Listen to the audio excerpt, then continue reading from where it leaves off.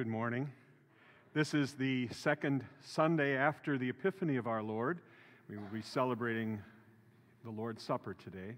We invite you to join us for the singing of songs of thankfulness and praise in our bulletin, Lutheran Service Book 394.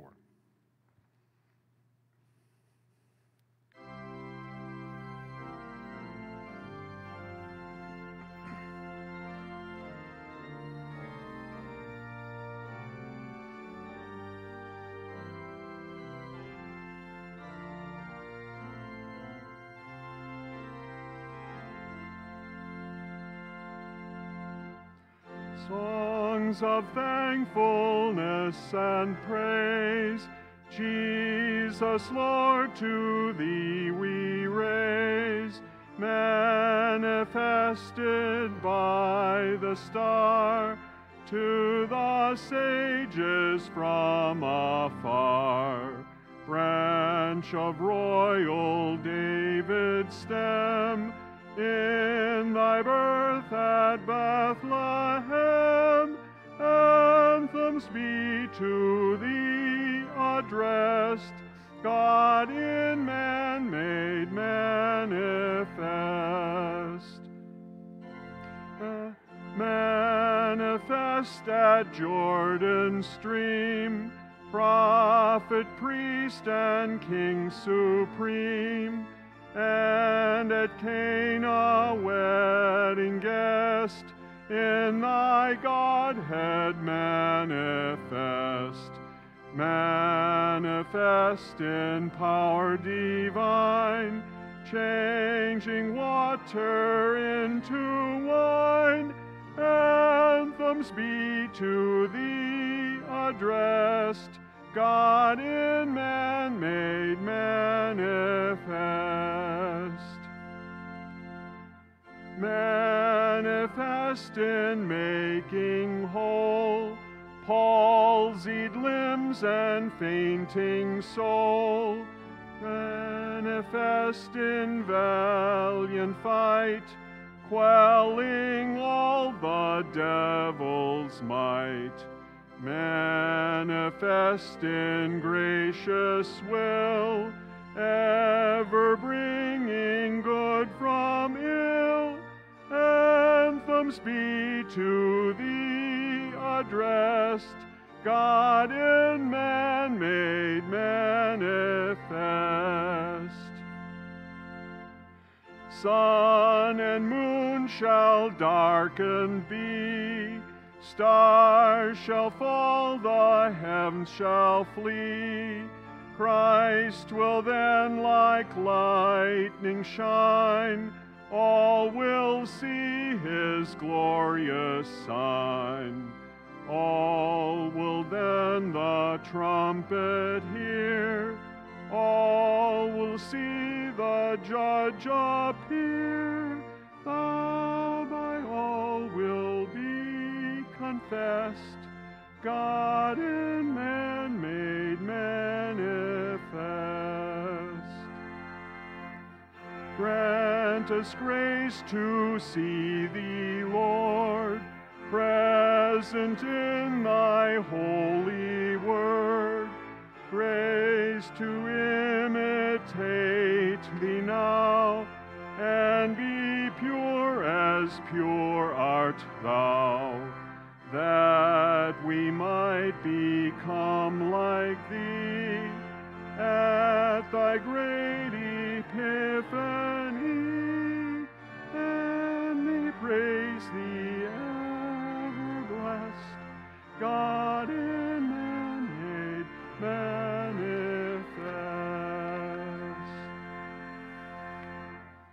In the name of the Father, and of the Son, and of the Holy Spirit. Amen. Beloved in the Lord, let us draw near with a true heart and confess our sins unto God our Father, beseeching Him in the name of our Lord Jesus Christ to grant us forgiveness. Our help is in the name of the Lord, made heaven and earth. I said, I will confess my transgressions unto the Lord, and you forgave the iniquity of my sin.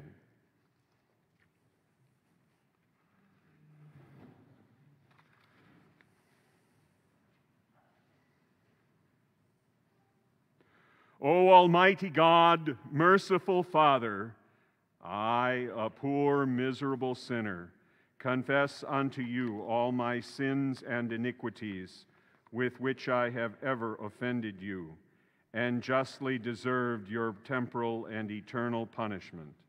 But I am heartily sorry for them, and sincerely repent of them.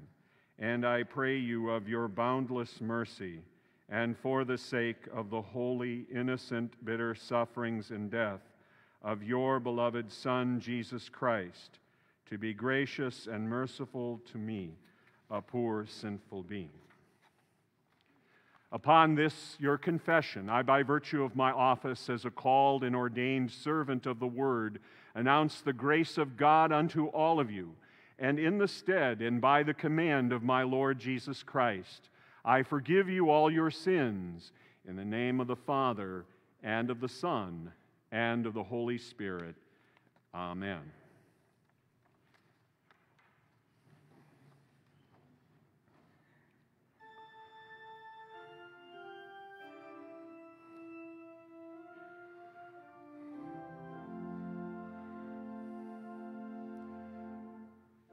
Let the words of my mouth and the meditation of my heart be acceptable in your sight, O Lord, my rock and my redeemer. The heavens declare the glory of God, and the sky above frames his handiwork. Day to day pours forth speech, and night to night reveals knowledge. There is no speech, nor are there words, whose voice is not heard. Their measuring line goes out through all the earth, and their words to the end of the world. In them he has set a tent for the sun. Let the words of my mouth and the meditation of my heart be acceptable in your sight, O Lord, my rock and my redeemer.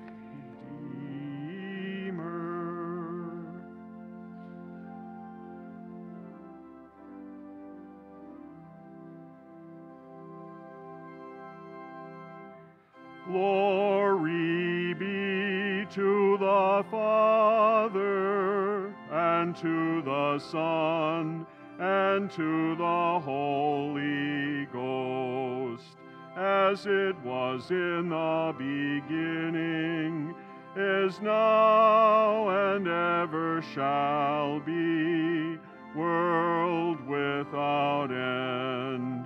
Amen. Lord, have mercy upon us. Christ, have mercy upon us.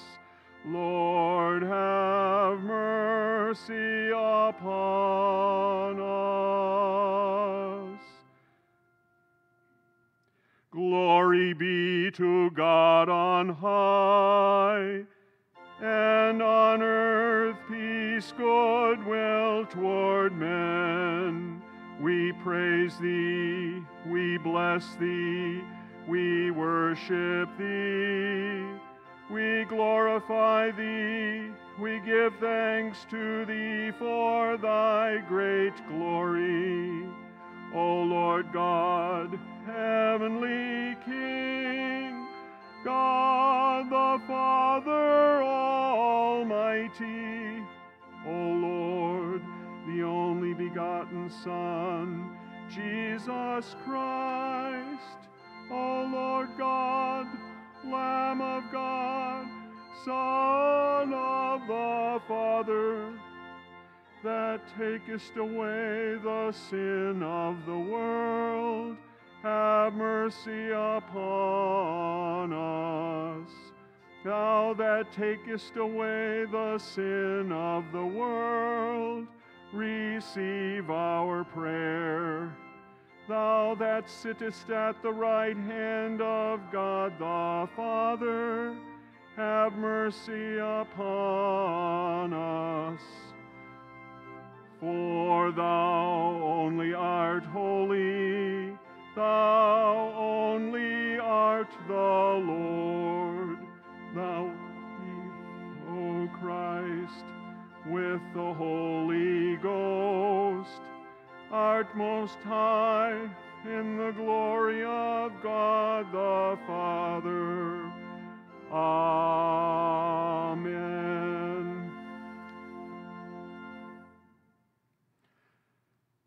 The Lord be with you, and with thy spirit. Let us pray.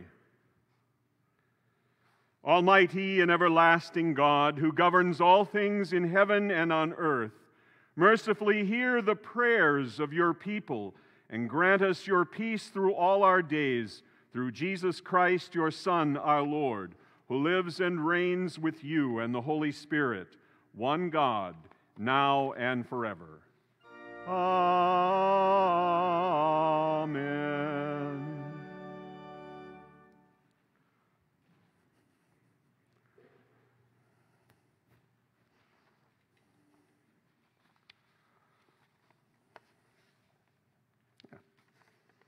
The Old Testament reading for the second Sunday after the Epiphany of our Lord is Isaiah chapter 49, beginning at verse 1. Listen to me, O coastlands, and give attention, you peoples from afar.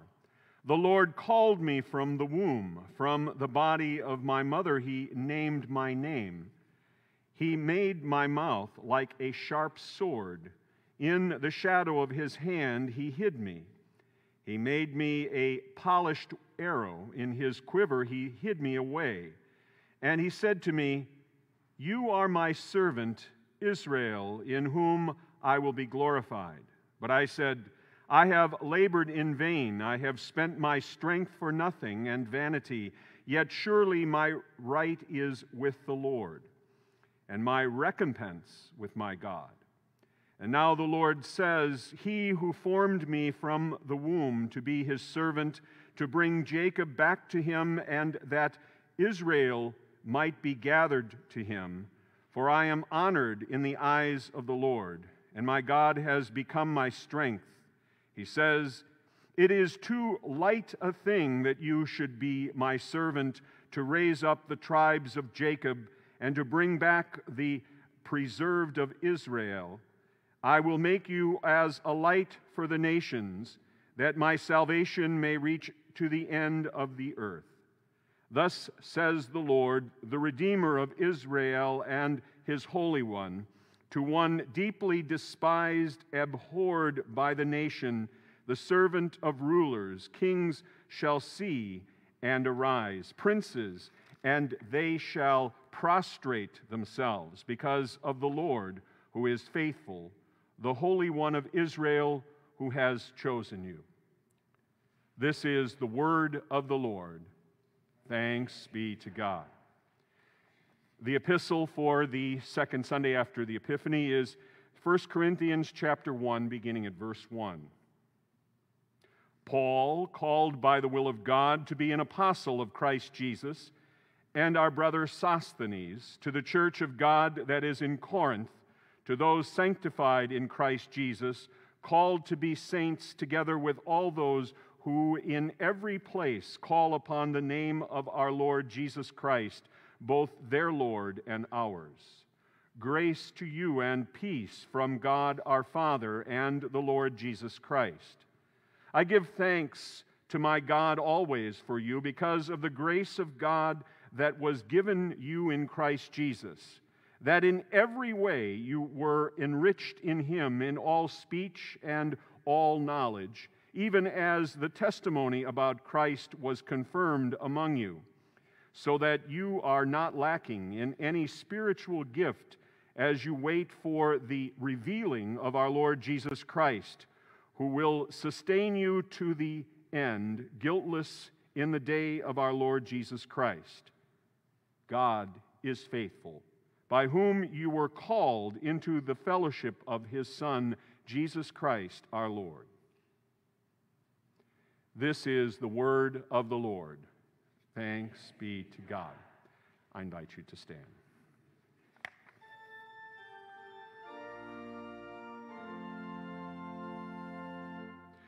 Alleluia, alleluia, alleluia.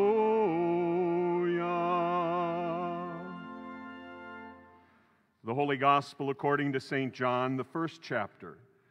Glory be to thee, O Lord. The next day John saw Jesus coming toward him and said, Behold, the Lamb of God who takes away the sin of the world. This is he of whom I said, After me comes a man who ranks before me, because he was before me. I myself did not know him, but for this purpose I came baptizing with water, that he might be revealed to Israel. And John bore witness. I saw the Spirit descend from heaven like a dove, and it remained on him. I myself did not know him, but he who sent me to baptize with water said to me, He on whom you see the Spirit descend and remain, this is he who baptizes with the Holy Spirit. And I have seen and have borne witness that this is the Son of God. The next day again John was standing with two of his disciples, and he looked at Jesus as he walked by and said, Behold, the Lamb of God. The two disciples heard him say this, and they followed Jesus. Jesus turned and saw them following and said to them, What are you seeking? And they said to him, Rabbi, which means teacher, where are you staying? He said to them, Come and you will see. So they came and saw where he was staying, and they stayed with him that day, for it was about the 10th hour. One of the two who heard John speak and followed Jesus was Andrew, Simon Peter's brother. He first found his own brother Simon and said to him, We have found the Messiah, which means Christ. He brought him to Jesus. This is the gospel of the Lord. Praise be to thee, O Christ. I invite you to be seated as we sing our hymn of the day as printed in our bulletin, My Faith Looks Up to Thee, LSB 702.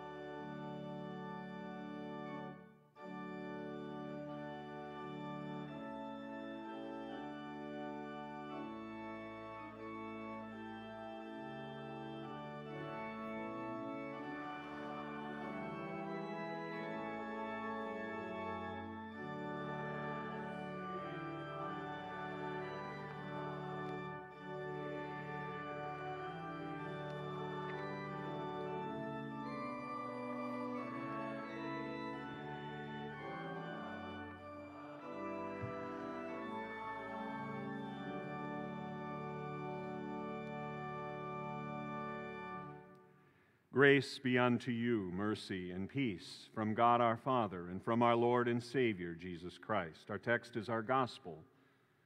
The next day, John saw Jesus coming toward him and said, "Behold the Lamb of God, who takes away the sin of the world. This is he of whom I said, after me comes a man who ranks before me, because he was before me. I myself did not know him, but for this purpose I came baptizing with water, that he might be revealed to Israel." And John bore witness, "I saw the Spirit descend from heaven like a dove, and it remained on him. I myself did not know him, but he who sent me to baptize with water said to me, 'He on whom you see the Spirit descend and remain, this is he who baptizes with the Holy Spirit.' And I have seen and have borne witness that this is the Son of God." The next day, again, John was standing with two of his disciples, and he looked at Jesus as he walked by and said, "Behold the Lamb of God." The two disciples heard him say this, and they followed Jesus. Jesus turned and saw them following and said to them, "What are you seeking?" And they said to him, "Rabbi," which means teacher, "where are you staying?" He said to them, "Come and you will see." So they came and saw where he was staying, and they stayed with him that day, for it was about the 10th hour. One of the two who heard John speak and followed Jesus was Andrew, Simon Peter's brother. He first found his own brother Simon and said to him, "We have found the Messiah," which means Christ. He brought him to Jesus. This is our text. How many of you use your helpful index finger to point things out? I used to like to do that, but my mom used to tell me, "Don't point!" And it's rude to point. And you know, maybe that's true. Maybe that's true. But what are you supposed to do? You could use your fist like this, or maybe you could use your hand like this, or maybe you could... Isn't it better just to use your handy index finger and point to something? But you know what they say? They say if you're pointing with the finger one direction, there's 3 more fingers pointing back at you. Oh yes, there are alternative ways of pointing. And specifically, one of the very interesting things that even persons at our seminary and throughout the church, I think maybe every pastor during Epiphany points out this about this big picture that was painted over an altar in Europe somewhere.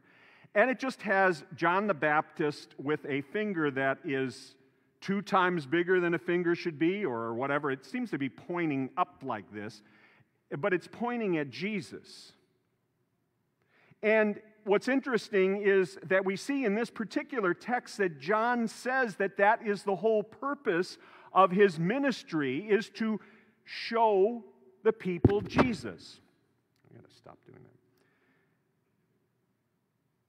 That's what Epiphany is all about.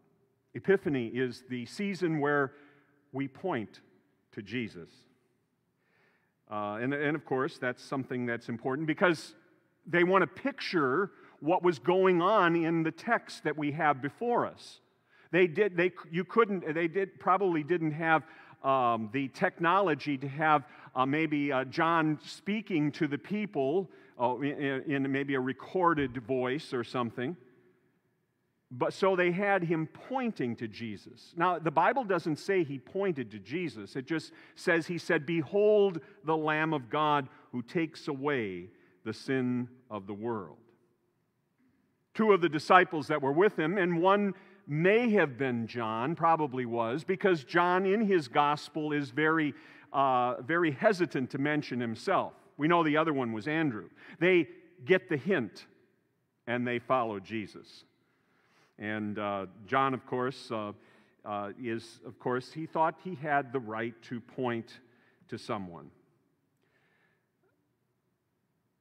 There is, of course, something else that does the pointing. And that, of course, is God's law. Kind of pointed out by John saying that Jesus is the Lamb of God who takes away the sin of the world.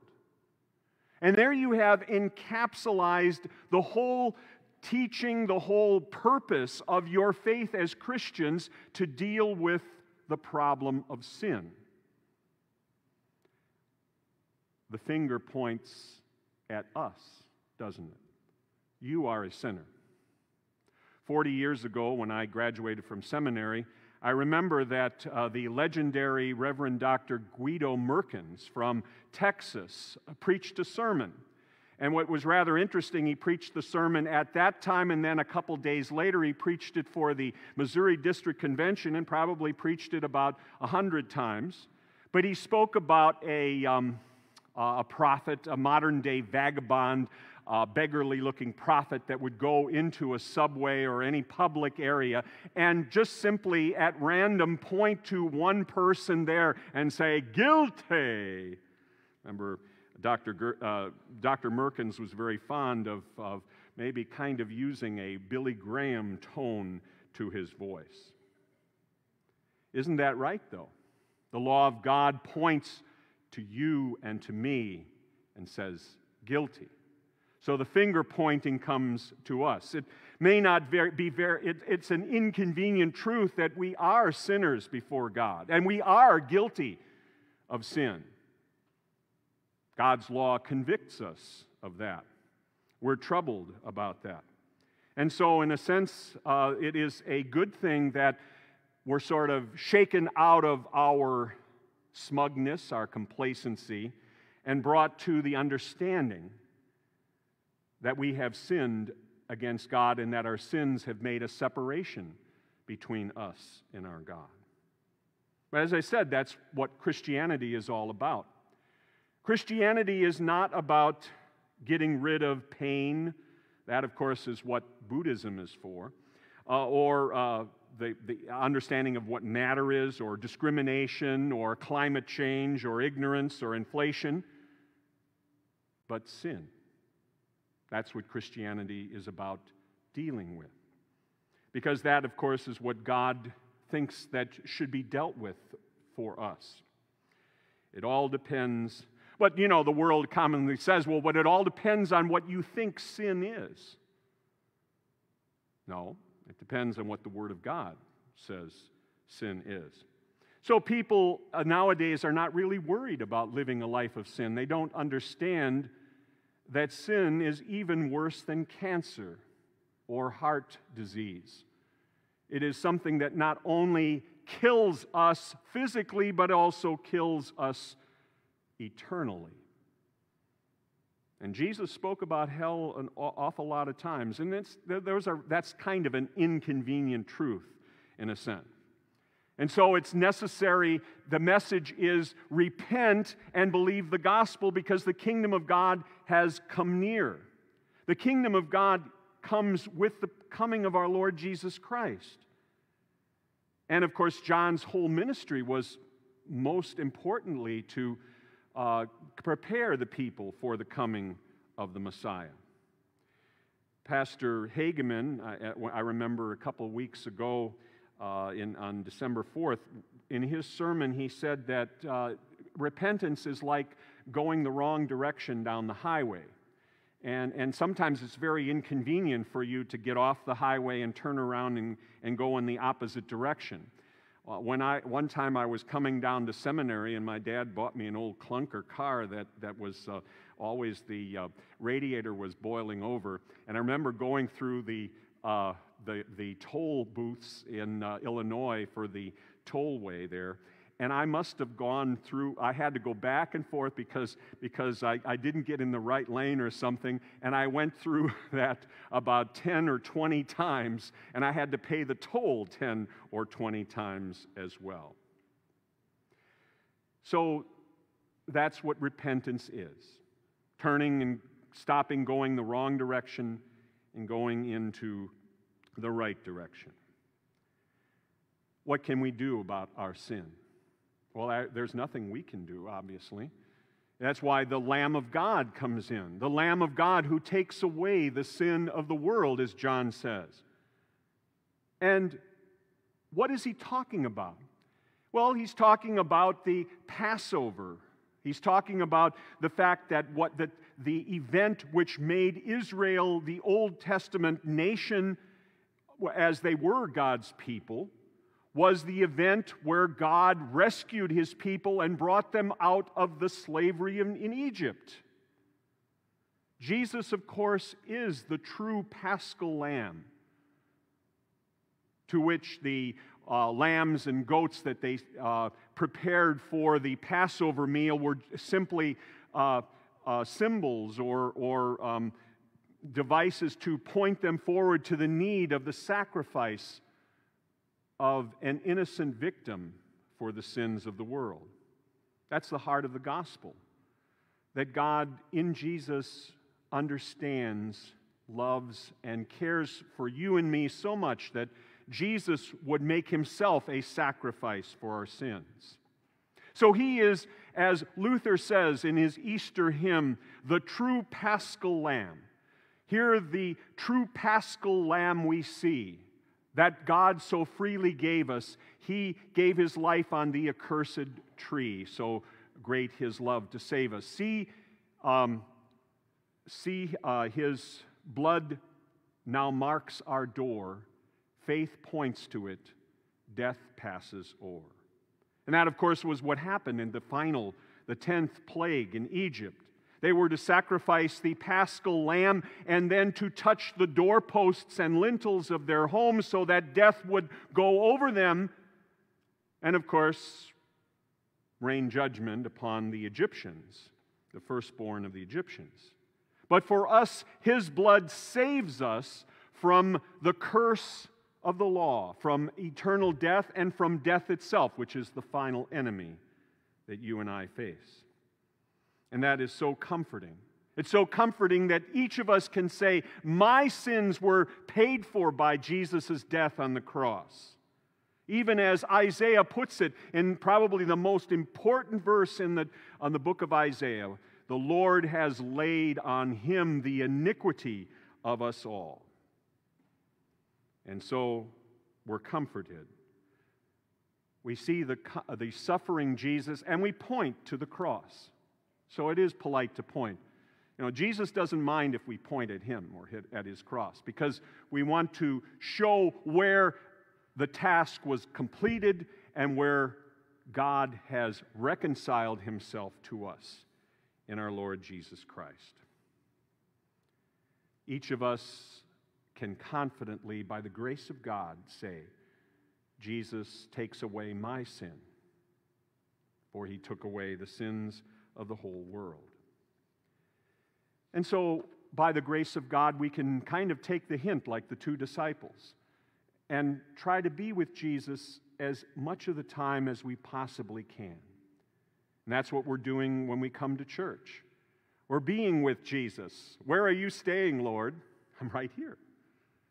And that's important for us to remember, because you don't have to go back in a time machine to go back to Calvary. And as some preachers say, you have to go back to Calvary's cross and receive the forgiveness. No. It's right here. In the word of his grace, in the body and the blood given and shed for you for the forgiveness of all your sins. And so that's so important for us also to remember that we shouldn't hold on to any of our sins. This is kind of an interesting thing. I remembered listening to the sainted Dr. Norman Nagel on KFUO one time. He was speaking about the possibility of a Christian wanting to hold on to some sins. Are we willing, by the grace of God, to confess all of them, to get rid of them? So there might be some that we might not want to get rid of. And Dr. Nagel said that, if you don't want to get rid of those sins, then you're not going to be forgiven for those sins. It's important for us to remember that when we confess our sins, by the grace of God, we confess all of our sins. All of our sins we ever committed our entire life. And guess what we get for it? We get the full and free forgiveness of all our sins when the called minister of Christ declares to us in the stead and by the command of the Lord, I forgive you all your sins. That is the voice of God, forgiving you all of your sins and giving you the full blast, refreshing good news of the gospel. Follow Jesus. Amen. The peace of God, which passes all understanding, keep your hearts and minds through faith in Christ Jesus to life everlasting. Amen. I invite you now to stand as we confess our most holy faith in the words of the Nicene Creed.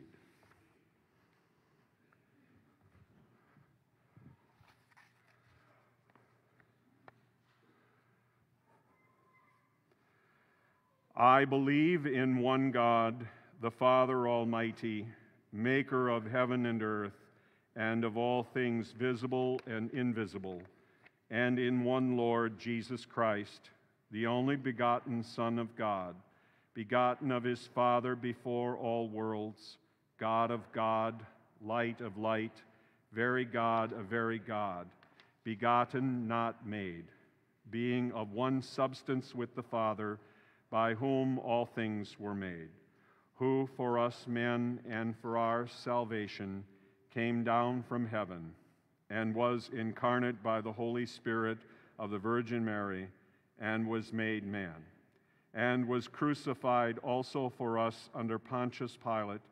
He suffered and was buried, and the third day he rose again according to the Scriptures, and ascended into heaven, and sits at the right hand of the Father.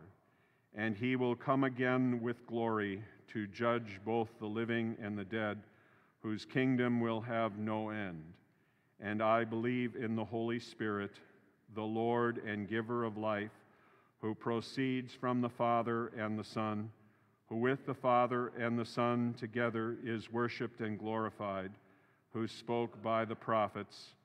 And I believe in one holy Christian and apostolic church. I acknowledge one baptism for the remission of sins, and I look for the resurrection of the dead and the life of the world to come. Amen.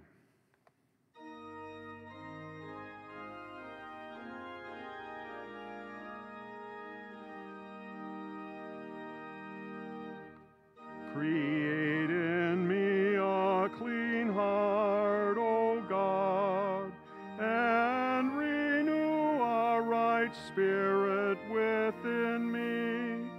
Cast me not away from thy presence, and take not thy Holy Spirit from me. Restore unto me the joy of thy salvation, and uphold me with thy free spirit. Amen.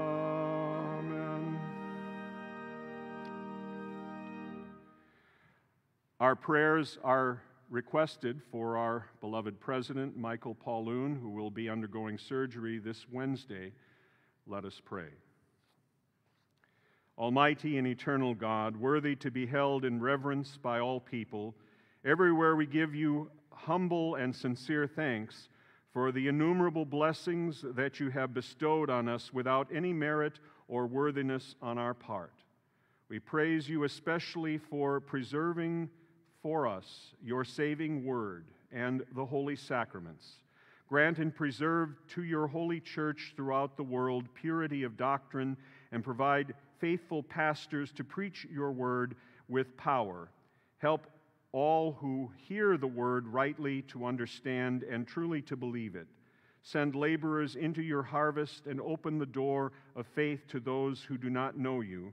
In mercy, bring to repentance the enemies of your church and grant them amendment of life. Protect and defend your church in all tribulation and danger. Strengthen us and all fellow Christians to set our hope fully on the grace revealed in Christ, and help us to fight the good fight of faith, that in the end we may receive the salvation of our souls. Bestow your grace on all nations of the earth. Bless especially our country, its inhabitants, and all who are in authority. Let your glory dwell in our land, that mercy and truth, righteousness and peace may abound in all places. We commend to you the care of our schools, so that our children may grow in useful knowledge and Christian virtue, and thus bring forth wholesome fruits of life. Graciously defend us from all calamity by fire and water, from war and pestilence, from scarcity and famine, and from every other evil. Protect and prosper all who labor in their rightful callings, and let all useful arts flourish among us. Be the God and Father of the lonely and the forsaken, the helper of the sick and needy, the comforter of the distressed and those who sorrow. And especially on this day in which we gather on the Lord's Day, we remember your servant Michael Pauloon, who will be undergoing surgery this Wednesday.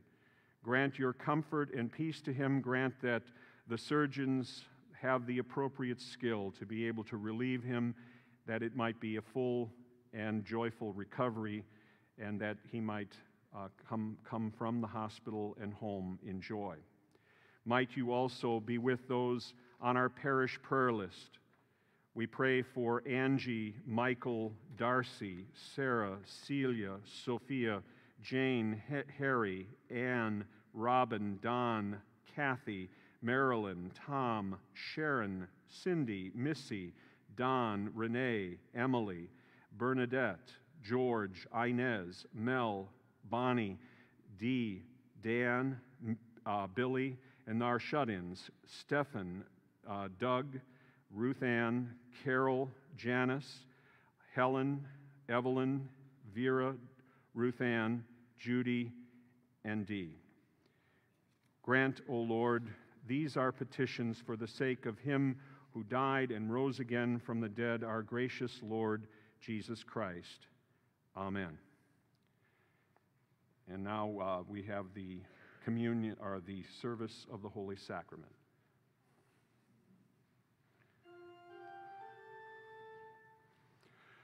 The Lord be with you, and with thy spirit. Lift up your hearts. We lift them up unto the Lord. Let us give thanks unto the Lord our God. It is meet and right so to do. It is truly meet, right, and salutary that we should at all times and in all places give thanks to you, Holy Lord, Almighty Father, everlasting God, through Jesus Christ our Lord. For what had been hidden from before the foundation of the world you have made known to the nations in your Son. In him, being found in the substance of our mortal nature, you have manifested the fullness of your glory. Therefore, with angels and archangels, and with all the company of heaven, we laud and magnify your glorious name, evermore praising you and saying, Holy, holy, holy Lord God of Sabaoth, heaven and earth are full of thy glory. Hosanna, Hosanna, Hosanna in the highest. Blessed is he, blessed is he, blessed is he that cometh in the name of the Lord. Hosanna, Hosanna, Hosanna in the highest.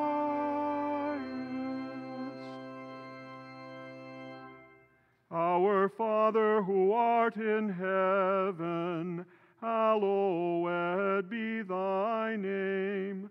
Thy kingdom come, thy will be done, on earth as it is in heaven. Give us this day our daily bread, and forgive us our trespasses, as we forgive those who trespass against us. And lead us not into temptation, but deliver us from evil. For thine is the kingdom, and the power, and the glory forever and ever. Amen.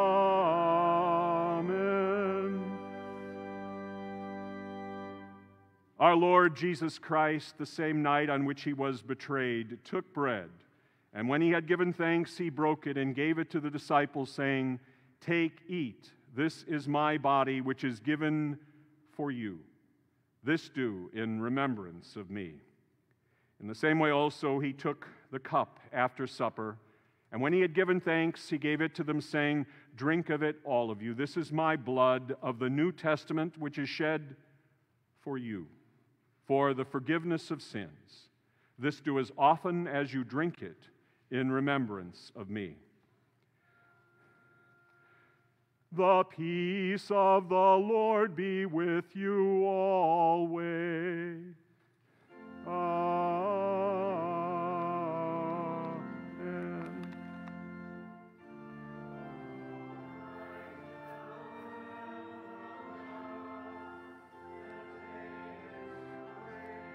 Welcome to the Lord's table. Brother Greg, take and eat. This is the true body of your Lord and Savior, Jesus Christ, given into death for your sins.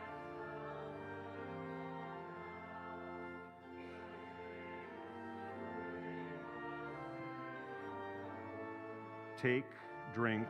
This is the true blood of your Lord and Savior, Jesus Christ, shed for you for the forgiveness of all your sins. May this strengthen and preserve you in the true faith unto life everlasting. Peace be with you. Your sins are forgiven. In Jesus' name, amen.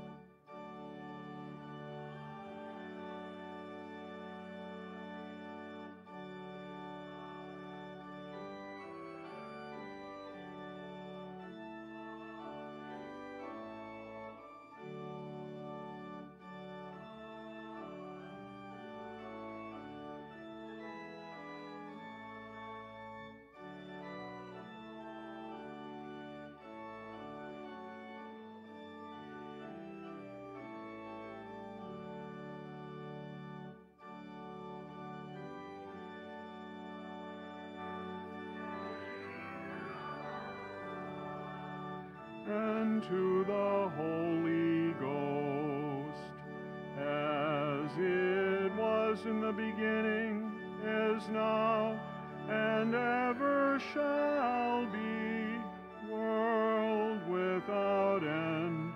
Amen. O give thanks unto the Lord, for he is good, and his mercy endureth forever. The Lord be with you, and with thy spirit. Bless we the Lord. Thanks be to God.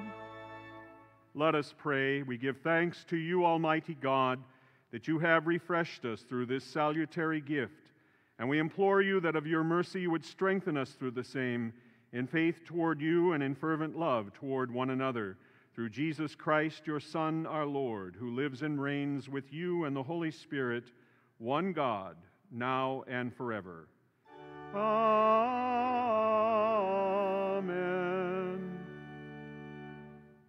Receive the Lord's blessing. The Lord bless you and keep you.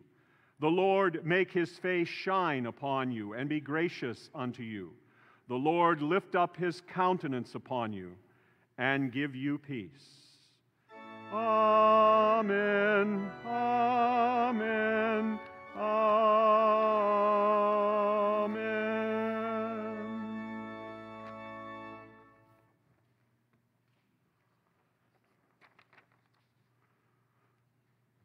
I guess we should do the announcements now. Please make sure that you fill out your attendance either online or in the back in the appropriate forms. And also we invite you all to Bible study that comes right after this service. At this time, we will now sing our closing hymn, "The People That in Darkness Sat," hymn 412.